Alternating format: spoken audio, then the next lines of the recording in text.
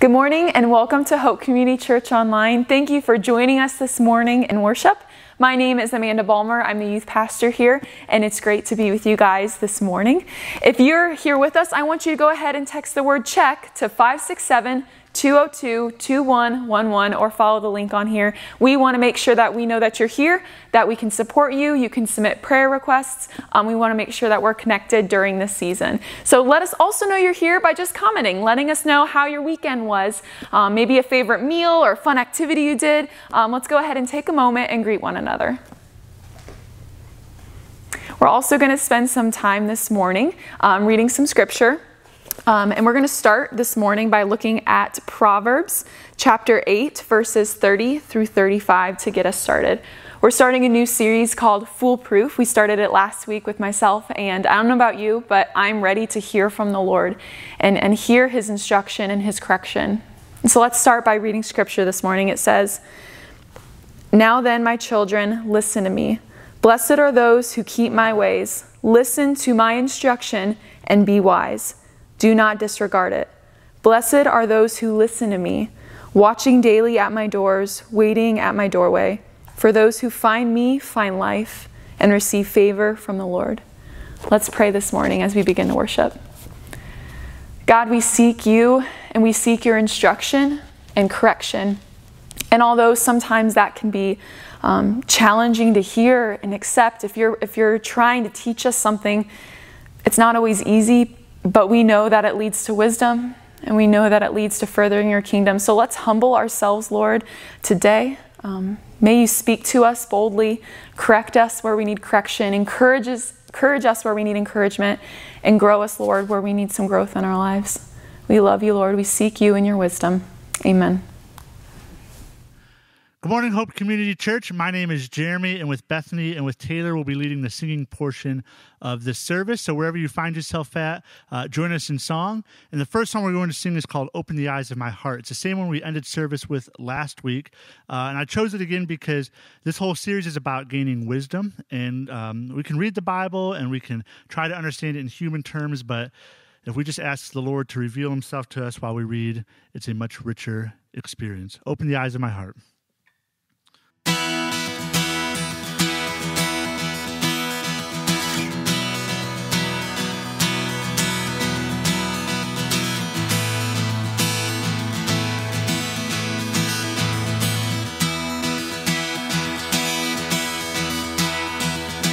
Open the eyes of my heart, Lord. Open the eyes of my heart. I want to see you. I want to see you. Open the eyes of my heart, Lord. Open the eyes of my heart. I want to see you. I want to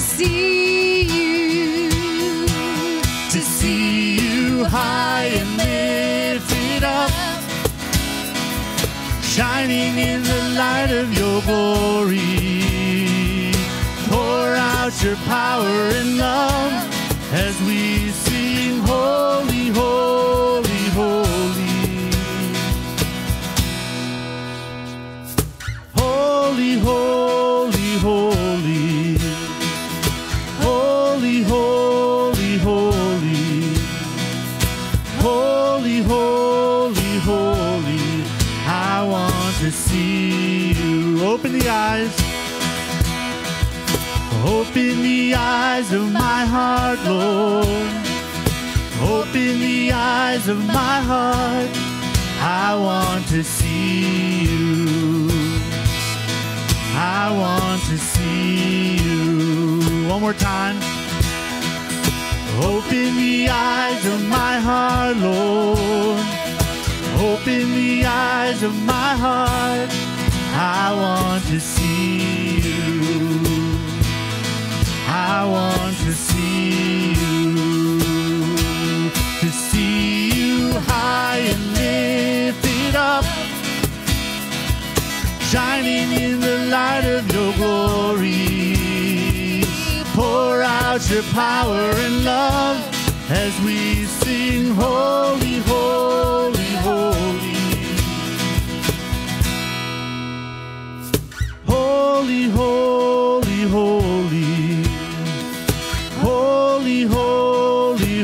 holy. Holy, holy, holy, I want to see you. Holy, holy. Holy, holy, holy. Holy, holy, holy.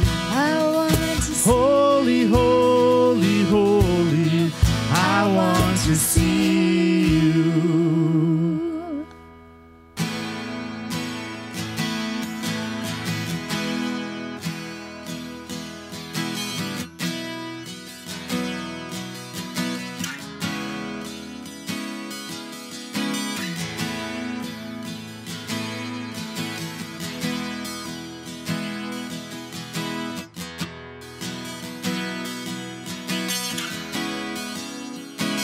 You are here, moving in our midst.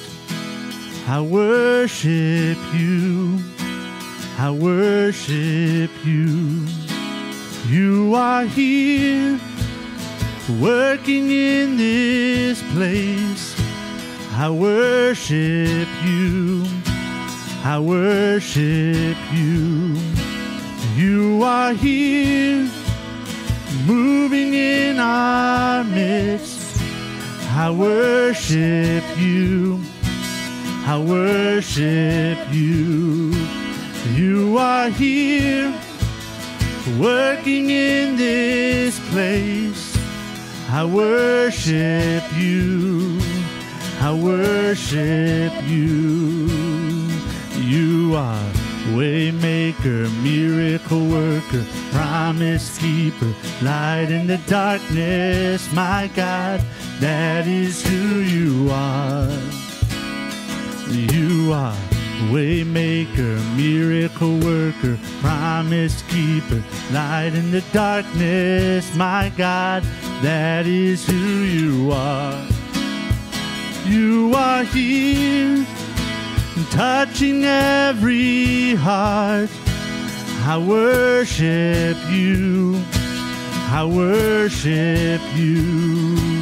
You are here, healing every heart. I worship you. I worship you. You are here, turning lives around. I worship you. I worship you. You are here, mending every heart. I worship you. I worship you. You are Waymaker, miracle worker, promise keeper, light in the darkness, my God, that is who you are. You are Waymaker, miracle worker, promise keeper, light in the darkness, my God, that is who you are. That is who you are. That is who you are. That is who you are. That is who you are. That is who you are. That is who you are. That is who you are. That is who you are.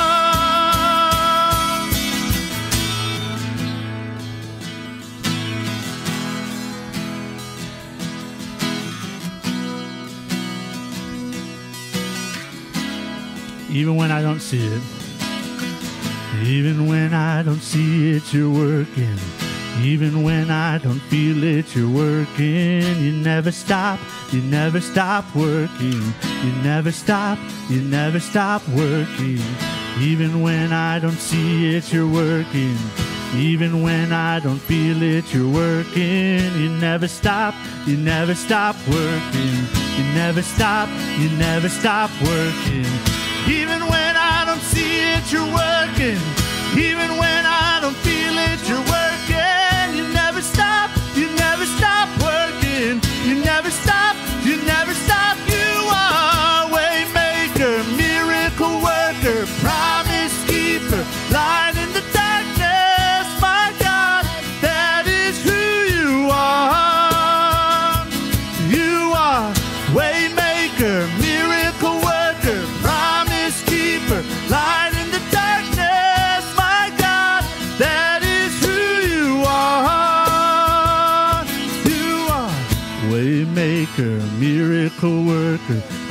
promise keeper, light in the darkness, my God, that is who you are. You are way maker, miracle worker, promise keeper, light in the darkness, my God, that is who you are.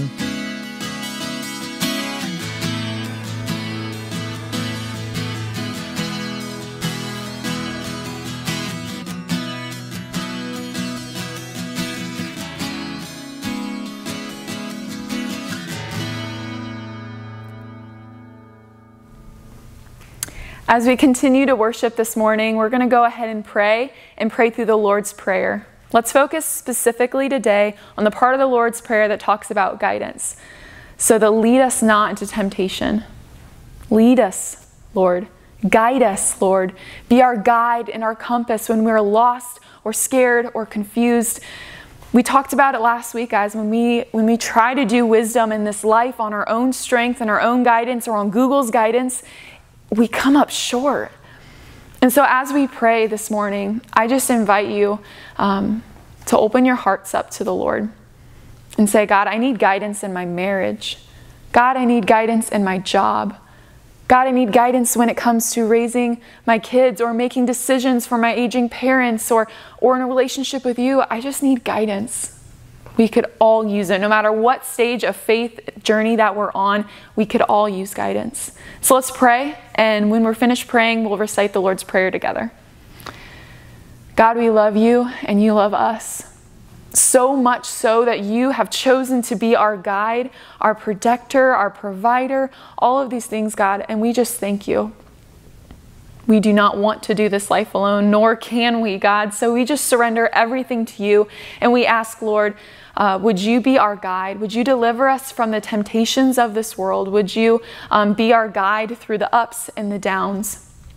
We seek you and your instruction and your wisdom. You are our way maker, and you make a way, and you are our guide when it feels like there is no way. We invite you into this space, into our hearts, into Hope Community Church, and into our community and our state and beyond, God. We just ask for your guidance in this world. We love you. Amen.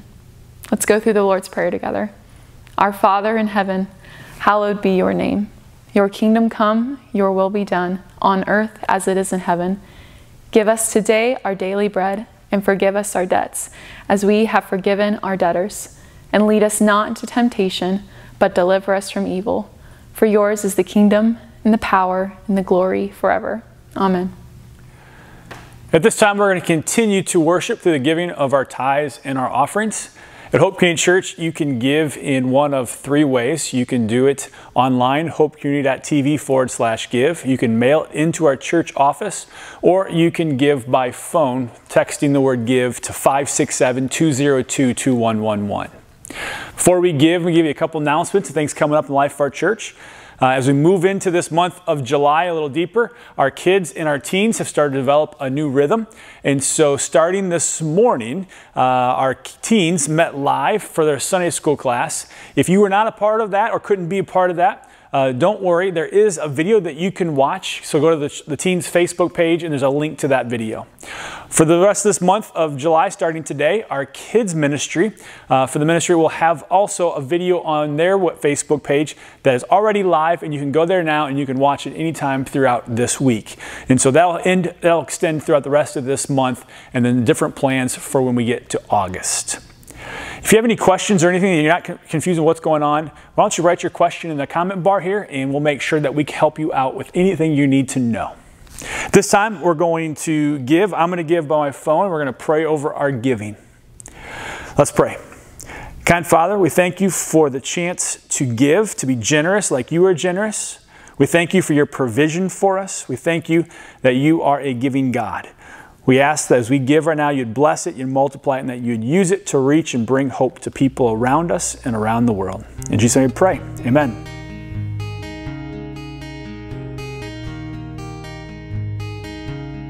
You're calling me over. You're pulling me close. With love you surround me. You give me hope. Yeah.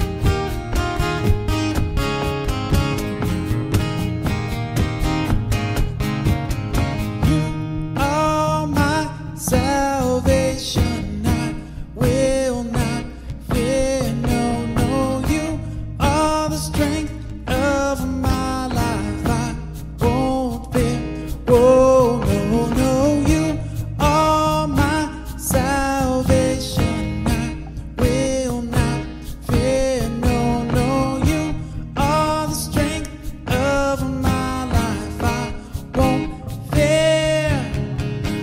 You hold my head up. You remind me who I am. You hold my head up. I'm alive in you again. And I'm made new. Oh, and I'm made new. Oh, hold my head up. Hold my head up.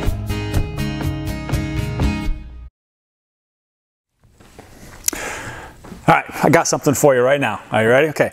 So what I'm going to do is I'm going to spell out a word, very simple, and then I'm going to ask you to say that word 6 times super fast as you possibly can.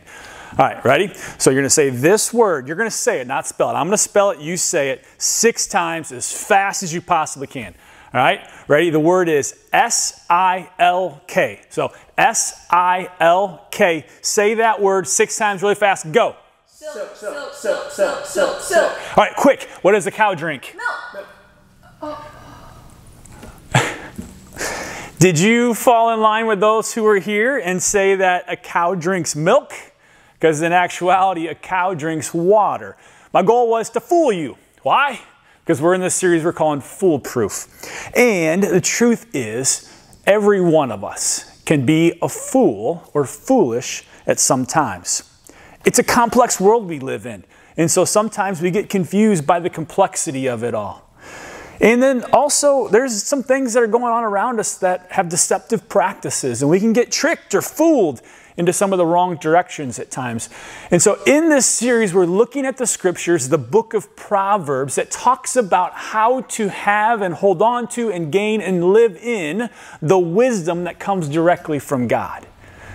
We need God's wisdom now. We've always needed God's wisdom now. But you, me, we need God's wisdom right now. Pastor Amanda started this series off last week, giving us the introduction of what the book of Proverbs is about. It's about how to gain wisdom to live right in this world. And so we're going to continue to work through chapter 1. We're going to look at the next section, which is verses 8 through 19.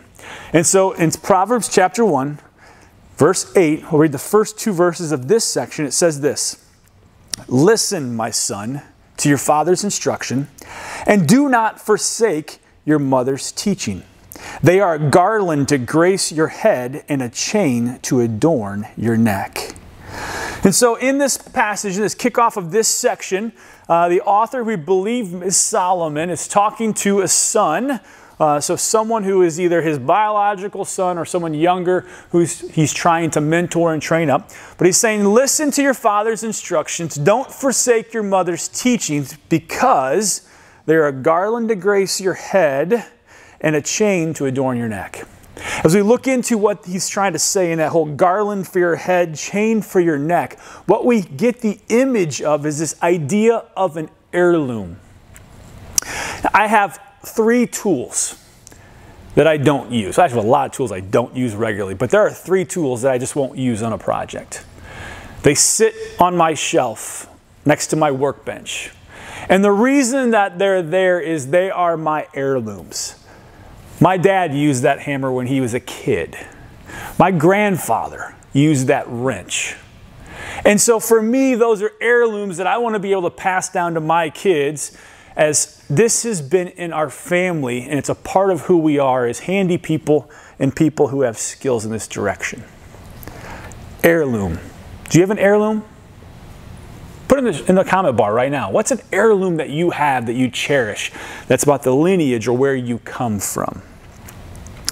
What this is being told right here in this passage is that wisdom from generation to generation is an heirloom that's passed down that we should cherish.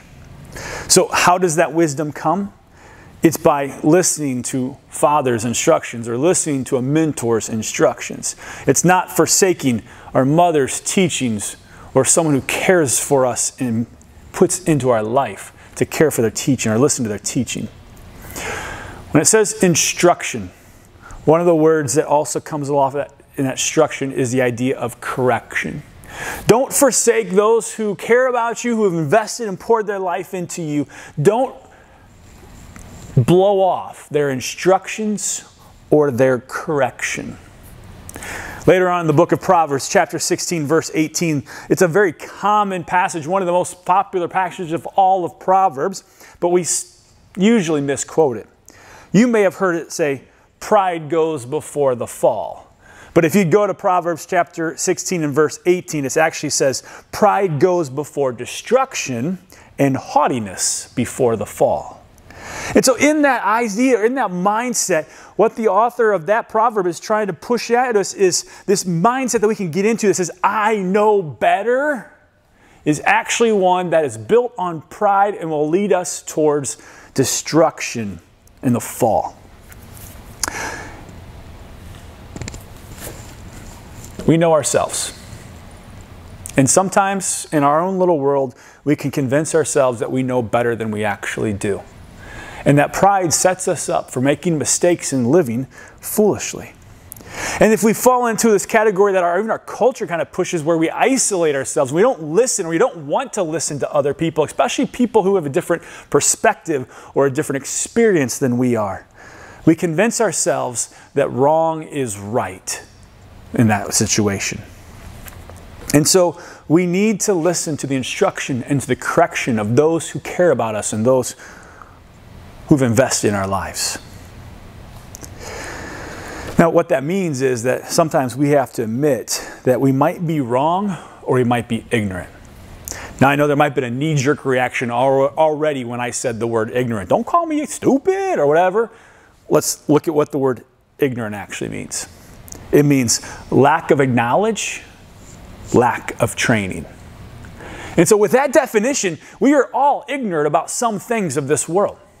For me, foreign languages, automotive repair, brain surgery, cancer, space travel, the challenges of being a minority, the challenges of being female, all things that I'm ignorant of. Now, in some of those areas, I want to learn. In some of those areas, I'll never be able to learn and understand it at a competent level. And so we admit in these situations that either we've been wrong or that we're ignorant. We don't have the information, we don't have the knowledge, we don't have the training. Why is it important for me to take on this posture of humility to say, I might be wrong in this situation, or I might not have all the information or experience that I need? The rest of this section, starting in verse 10 all the way down through verse 19, tells us why this is so important. My son, if sinful men entice you, do not give in to them. If they say, come along with us, let's lie in wait for innocent blood. Let's ambush some harmless soul. Let's swallow them alive like the grave and whole like those who go down to the pit. We will get all sorts of valuable things and fill our houses with plunder, cast lots with us, and we will share the loot. My son, do not go along with them. Do not set foot on their paths, for their feet rush into evil. They are swift and shed blood. How useless to spread a net where every bird can see it. These men lie in wait for their own blood. They ambush only themselves. Such are the paths of all who go after ill-gotten gain. It takes away the life of those who get it. Why is this important for you? Why is this important for me? This idea of having humility to understand I may not be right in everything. I may be wrong, or I may just be ignorant. I may not know what I don't know. The reason is temptation is all around us. Temptation is all around us. Now, the example of here of like come and hide and let's kill somebody and plunder and take this stuff, that may not entice you. But other things may entice you, or other things may entice me. Like, hey, come, let's be selfish and only think about ourselves. Hey, come, let's talk badly about others. Or hey, come, let's get on Facebook and let's bash people. Or come, let's put that person down. Come, let's be dishonest about this. Hey, let's post this article that we know is not true, but it says a point that we really like or think it'd be funny. Come, let's give up on this relationship. Come on, let's give up this marriage and find somebody new. You see, wisdom helps us choose the right pathway, even when we don't want to choose the right pathway or we don't know what the right pathway is. Instruction and correction are essential for continuing to gain wisdom. I want you to say with this. This is our perspective of humility for right now. I'm not perfect and I don't know everything. Say it with me, ready? 1, 2, 3, go. I'm not perfect and I don't know everything. I'm not perfect and I don't know everything. Believe it or not, I'm not perfect. I don't know everything. I've not done everything right. And I don't know everything that's supposed to happen or what we're supposed to do. I don't even know what I'm supposed to do tomorrow. And so when we take that approach of humility, we put ourselves in the place of learning and continuing to walk towards greater wisdom. As we start to kind of lean into this, as we start to dig into this, what this means. And so we're putting ourselves in a position to receive correction, receive instruction from others. I want to put some warnings up front, okay? There is a difference between correction and condemnation.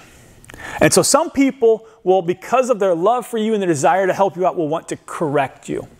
And there's other people that won't have the same intentions or goodwill, and they will say things that are condemning to you. How do we know the difference? Correction gives us a place to improve. Condemnation attacks us as a person and as an identity. Correction helps us grow, helps us move forward, helps us grow. Condemnation attempts to get us to shrink back or push us back. And so if someone that you care about or you love or you respect is bringing about something, you have to understand, is this correction or is this condemnation? If it's allowing you to see a blind spot and move forward, it's correction. If it's trying to hammer you, push you down, hurt you with no attention for healing, then it's probably condemnation and should be ignored. Some of you already have experienced condemnation. As I'm speaking about it, it's starting to stir up some memories of some pain and some hurt that you've experienced. Can I talk to you for a second? I want you to know this, hear this. If you miss everything else, if this is you, I want you to hear this right here. This is not God, and that's not God's plan. This is not what God wanted for you. These are not the words of God. Okay? Condemnation, things that push you down, hold you down, shrink, make you feel less than, those are not God. Okay? I'm sorry you experienced that. It was wrong. Some of us leaders and some of us parents, we have good intentions and we have a bad execution. And even in our desire to help you, we've said things that have been hurtful and demeaning to you. I'm sorry. And then some of us as leaders and parents, we just simply have bad intentions. And if you've faced that, I'm sorry. It's not what God wants for you. So if I would ever think about opening myself up to this idea of being instructed or corrected by others, how do I do that? And so here's the thing. The biggest overarching word is this word humility, humble. It's the recognition I don't know it all, and sometimes I'm not in the right place. Sometimes I'm wrong. When we start with there, and we allow people to speak into us, we still have to do some things with it. And so here's the things. Breathe, listen, chew. Say that with me. Breathe, listen, chew. Breathe, listen, chew. The reason I use those things is first, breathe through the knee-jerk reaction. You know how it is. Someone brings something to you, instruction or correction, and sometimes there's that knee-jerk reaction to push it away, disregard, dismiss. I don't want to hear it. Breathe through that, okay? Just breathe through it. After we breathe through it, then we listen. Listen to what is actually being said. It may come in a tone or a format that's not the best, listen. What's being said? Is there validity in what's being said? Don't be planning your excuse or your response or your counterattack during that time. Just listen. Breathe, listen, and then chew. Chew on it for application. What do I need to do based on this information or based on this correction?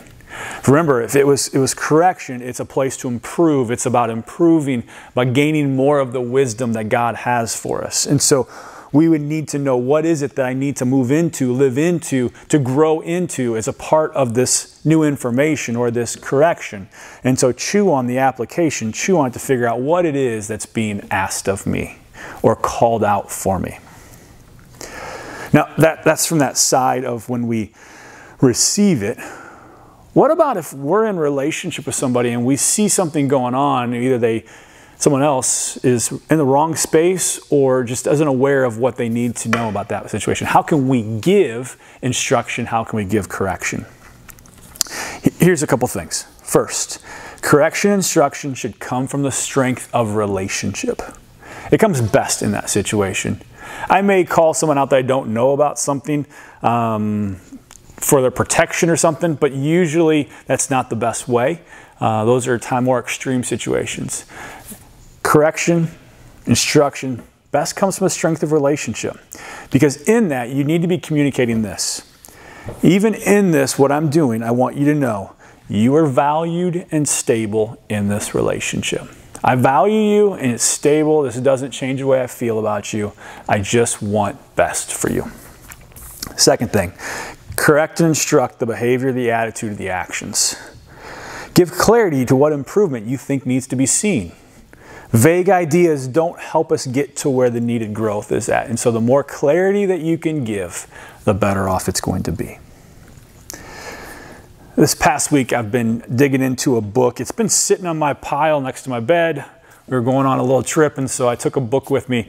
And it's a book about Steve Jobs. If you're not familiar with Steve is no longer on this earth, but Steve was the creator, one of the developers of the company Apple and many of the products that we have with Apple products.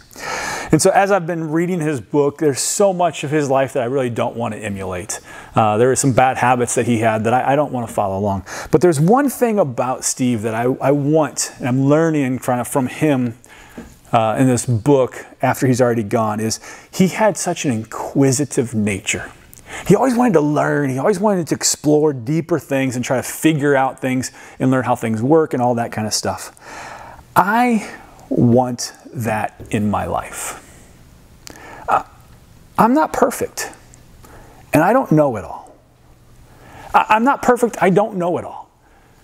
Doesn't mean that I just stop and sit right here and say, okay, well, even though I don't know it all, I'm not perfect. I'm here. I'm stuck. No, I want that inquisitive nature that says, okay, I don't understand what's going on in our world right now, but I want to inquire more knowledge about it. I don't understand how COVID is impacting all of our world right now, but I can do some research from broad different sources to understand it. I don't understand all the racial tensions and issues that we're facing right now, but I want to hear and listen to people and discover greater understanding of what different people have grown up with and are feeling and are hurting, because I want to be wise. Wisdom that comes from God and wisdom that understands God's world. And so we can explore all sorts of different places to learn more, but I think there's some places that we need to start with. When we say, I'm not perfect and I don't know it all, and I'm ready to receive correction and instruction well, where do I go? I believe the first place is the Scriptures. We've been reading the book of Proverbs, and so whatever day of the month it is, that's the day we read. So today's Proverbs 12, today's the 12th of July, read Proverbs chapter 12 today. And tomorrow read the 13th chapter, and keep on going. You do that as we go through the series, you'll read the book of Proverbs a couple times. And so the Bible is a place that we hear instruction and correction from the Lord. Prayer. Holy Spirit is with us, and we pray. God communicates and connects with us. And sometimes through pressures and through different things that go on in our life, we understand, we get instruction or correction from God. And the third one is others. others. When we choose not to isolate ourselves, we choose instead to dig into a community of people and we allow ourselves to be known by them, God will use them at times to bring instruction and correction to us. And so as we start to live into this idea of on this journey of gaining more wisdom from God, those are the places that we should be living in. At Hope Church, we ask 3 questions we teach. What did you hear? How can you respond? Who can you share this with? And so as we guide this, I want to guide this a little bit. The thing I think the Lord is speaking to us about is this. Receive correction and instruction well. Receive correction and instruction well.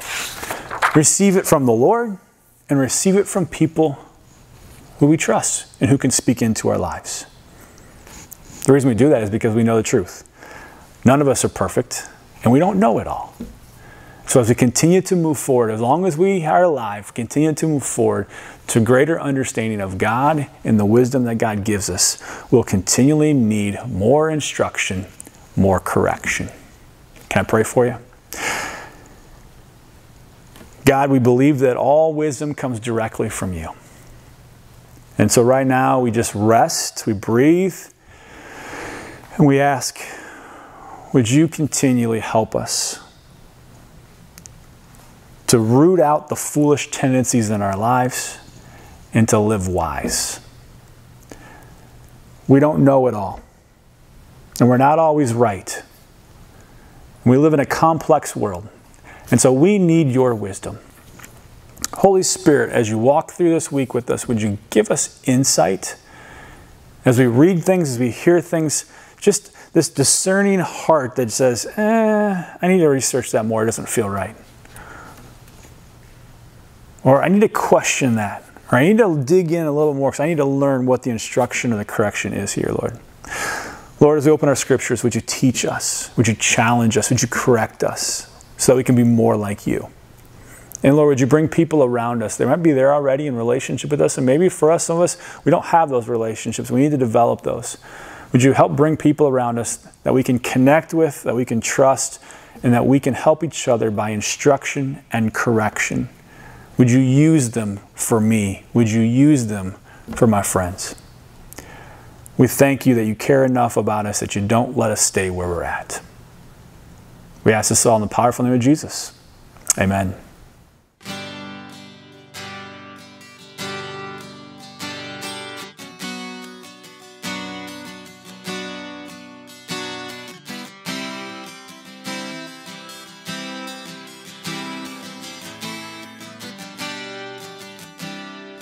All who are thirsty, all who are weak, come to the fountain. Drink your heart in the stream of life. Let the pain and the sorrow be washed away in the wave of his mercy, as deep cries out to deep, we sing, come Lord Jesus, come.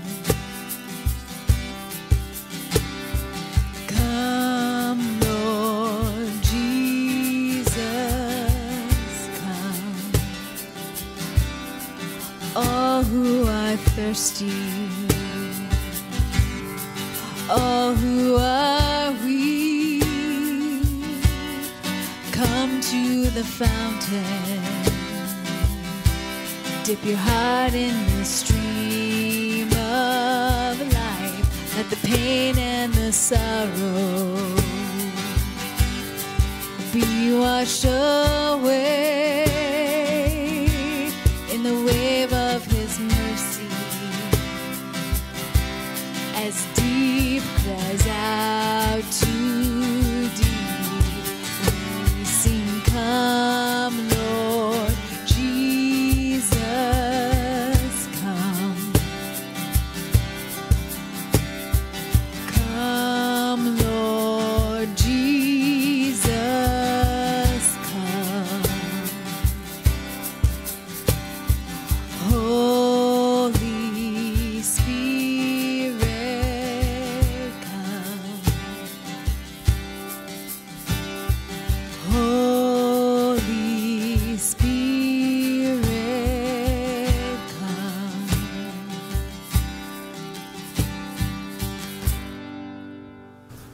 thanks for joining us today in this online service. We appreciate your time. We appreciate you singing with us. We appreciate you hearing the message and praying and giving your tithes and offerings. And really, we just appreciate you joining us and worshiping during this hour. Just remember, we are in a series about Proverbs, a series about wisdom. And the challenge presented even last week was to read a chapter of Proverbs every day. And we need to do that because we need wisdom. We need to recognize and acknowledge that we don't know everything. We need to be taught, and we need to be taught well. And the best place to do that is from the Bible. So keep reading Proverbs and come back and join us again next week. Have a great day. Enjoy the journey.